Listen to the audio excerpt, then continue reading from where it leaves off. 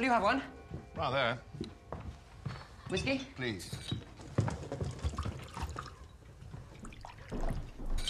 You lolly up here.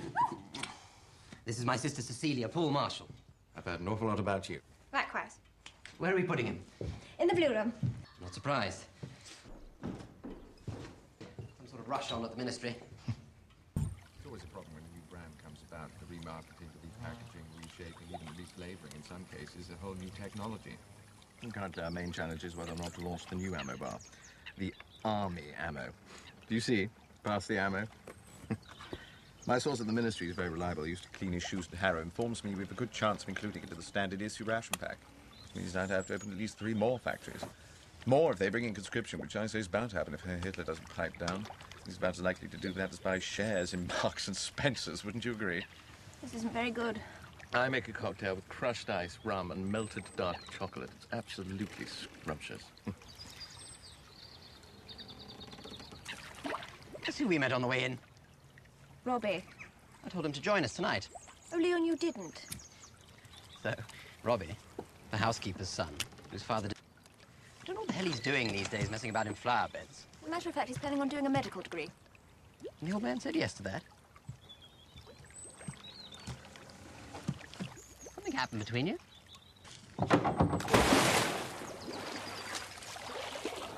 Soon? You can't go home, it's a divorce. How dare you say that? It's true. You will never ever use that word again, do you understand? Now what are you going to do? I'm always asking myself that. My name's Paul Marshall. You must be the cousins from the north. What are your names? Piero. Jackson. Marvellous names. Do you know our parents? Well, I've read about them in the paper. What exactly have you read about them? Oh, you know, usual sort of nonsense. I'll thank you not to talk about this in front of the children.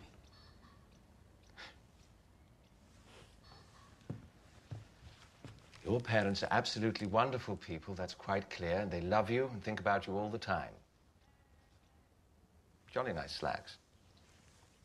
We went to see a show and I got them at Liberty's. What was the show? Hamlet. Ah, yes. To be or not to be. I like your shoes. Duckers in the toe. They make a wooden thing shaped like your foot. Keep it forever. I'm starving. When's dinner? Well, I might be able to help you there if you can guess what I do for a living. You've got a chocolate factory. Everyone knows that. Then it wasn't a guess, was it? There'll be one of these in every kit bag of every soldier in the British Army. Sugar casing so it won't melt. Why should they get free sweets? Because they'll be fighting for their country. Oh, Daddy says there's going to be a war. Your daddy is wrong. Calling it the Army ammo. A mo, a mass, a mat. Top marks. It's boring how everything ends in O. Polo and aero and oxo and brillo. Sounds as if you don't want it. Then I shall just have to give it to your sister.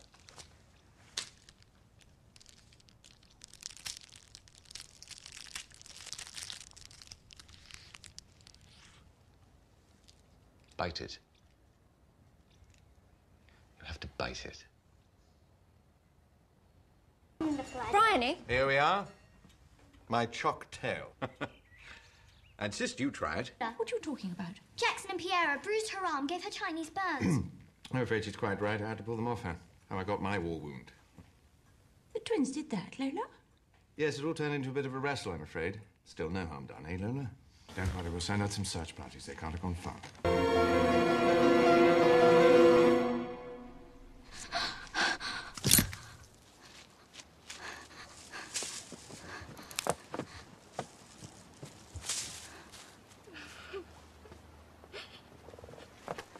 Lola, are you all right?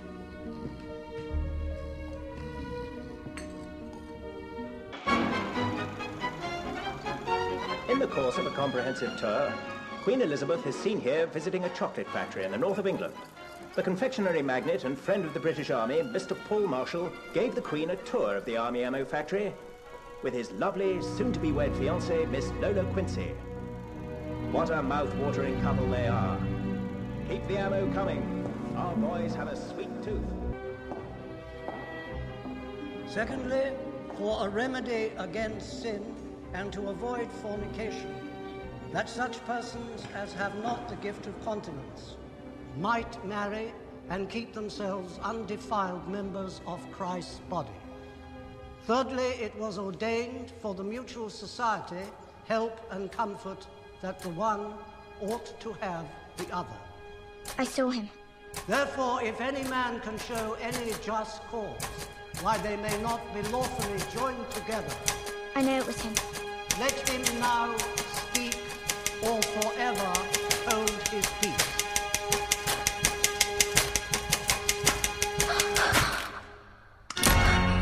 I saw him. I saw him with my own eyes.